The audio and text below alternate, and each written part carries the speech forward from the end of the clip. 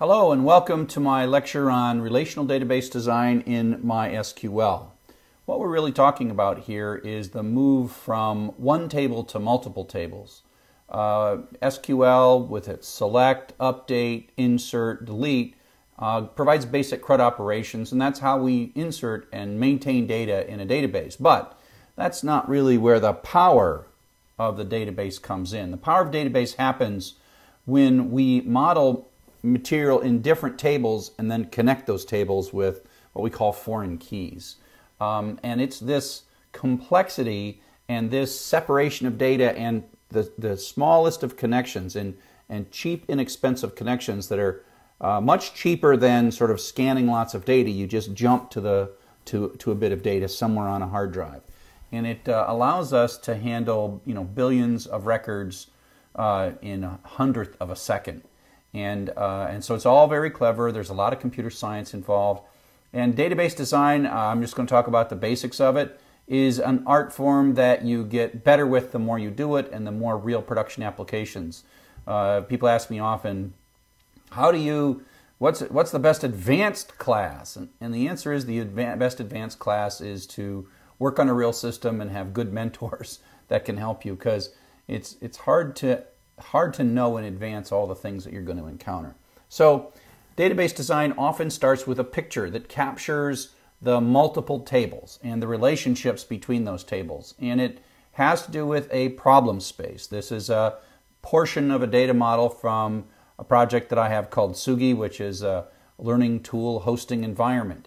And this is just a portion of the data model. And a data model pictures, and what this is each of these items is as a table, and then there's other tables. They give given names. There's data in these tables, and then there are connections between the tables, and these little roads model the connections between the tables. And we'll talk all about this stuff in this next couple of lectures.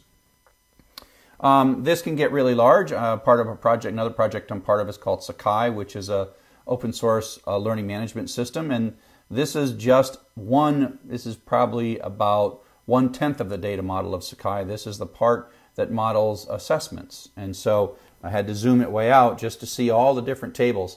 And you go like, why did they do this? It seems like such a simple problem. And the answer is performance. We build all these complex relationships and model the data based on the connections. And that's the important part of this, right? Here's like, address, phone number, but the speed comes from carefully not duplicating data and modeling as much as you can that will affect performance with these connections. And so often if you're starting a new application, you need to draw a picture. And you draw a picture of the kinds of different objects in the real world that exist in your application. And the first and most basic rule of data modeling, and there is lots of subtlety to this, but the most basic rule is never put the same string in twice. And so in a learning management system, each user has a name, and my name might be Charles Severance.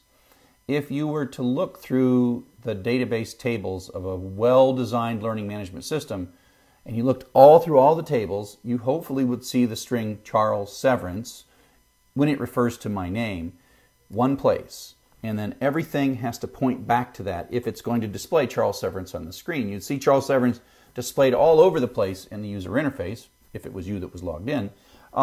But in the database, there should only be one copy. And if you start allowing there to be more than one copy of who the current logged in user's name is, and then you do that a little bit, and then you put 100 million users in, and then all of a sudden you've got a lot of data, and then all of a sudden you've got a lot of data to scan.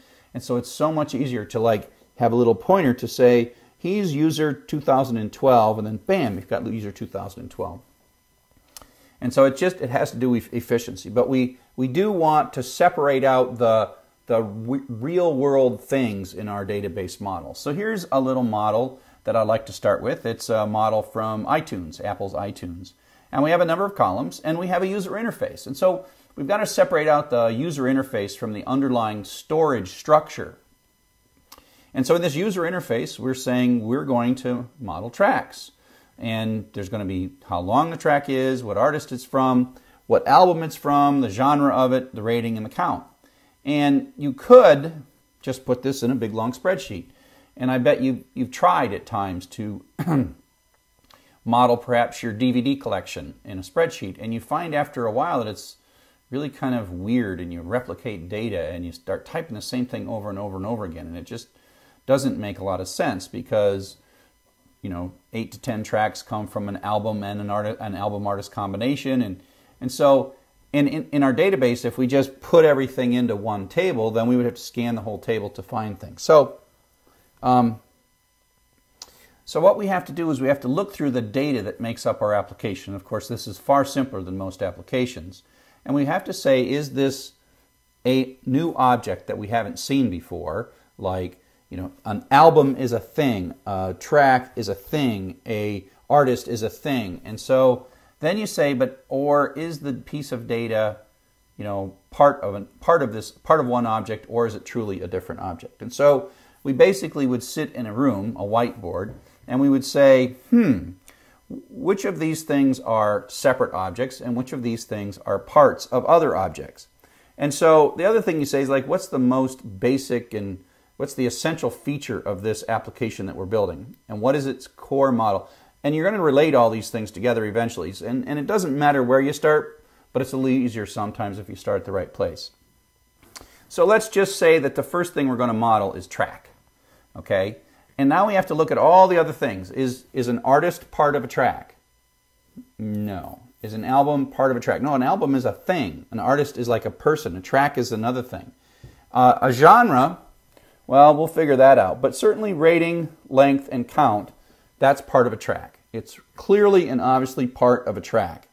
So the next question is sort of what is the thing that's most related to a track? Well, I think it's probably album, right? An album really is, a track is made up of many albums, so a track belongs to an album.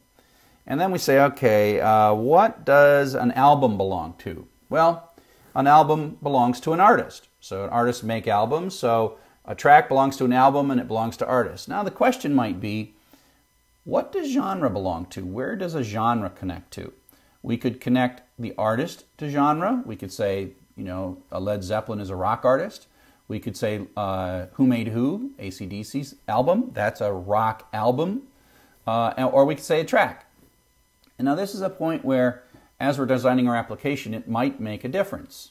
If we decided that AC/DC was metal or rock, and then later AC/DC made a Christmas album, can AC/DC also be jazz? And so it's important where you connect these things. And so if you play with your iTunes a little bit, you will notice that every track, even on an album, can be of a different genre. And so the proper place to connect the genre is to the track, because we can change every one of these independently. Even though this is 4 tracks, this could be rock, this could be easy listening, this could be whatever. And by connecting genre to track, we can change these. Now, in this particular album, they're all the same. But we have now made a data model for this particular application.